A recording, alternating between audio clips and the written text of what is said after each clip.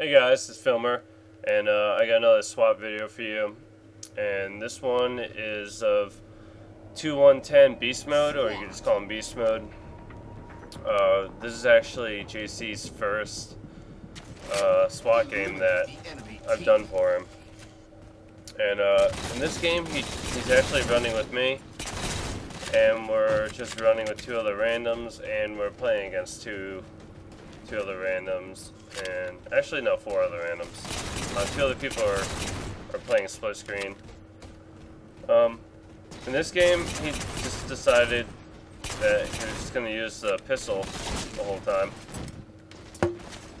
And I mean, this in this video, it really shows you how strong the pistol is for a dinky secondary weapon. I never use it. I hate the pistol. I think it's annoying and just kind of dumb. It's actually pretty accurate too, long range.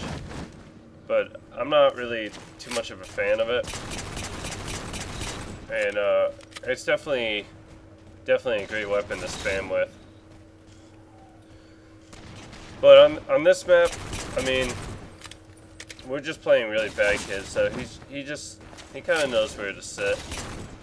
I usually take control of Ring 3 when I play crappy kids, and not when I play tryhards.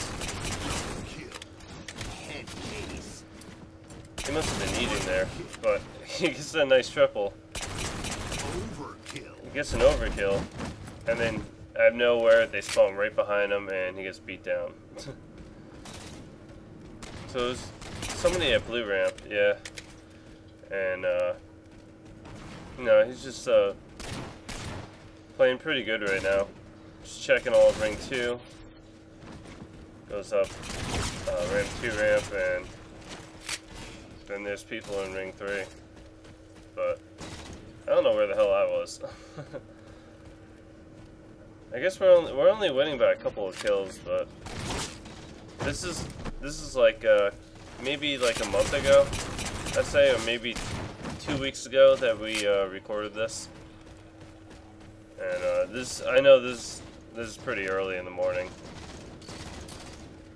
Well, at least early for me. I didn't have work, and I'm just hanging out, just playing with a couple of dudes that are good.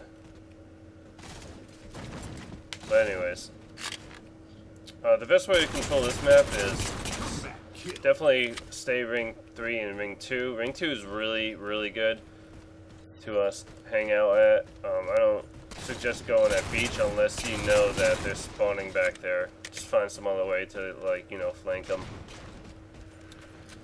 But JC does a good job just, looking around the map. Just, making sure that nobody's behind him before he goes up main ramp. That's usually what I do. Like, I pretty much sit at the trees for a little bit, and then I chill back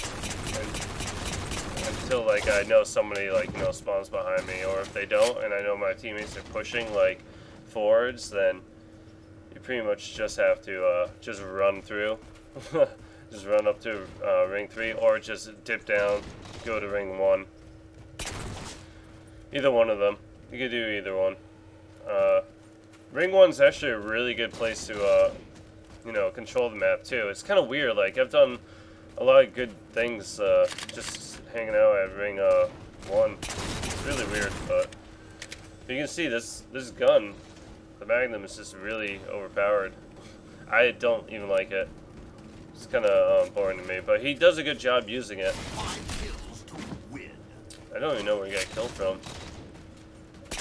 Oh, he's got a main ramp. All you gotta do is spam it. He spams it, and he gets the kill. That would never happen in Reach. Obviously, if you spam it, it's not good. That was a long range shot too. But I mean, that's it. Hope you guys enjoy that game. I thought it was pretty cool. Later, guys.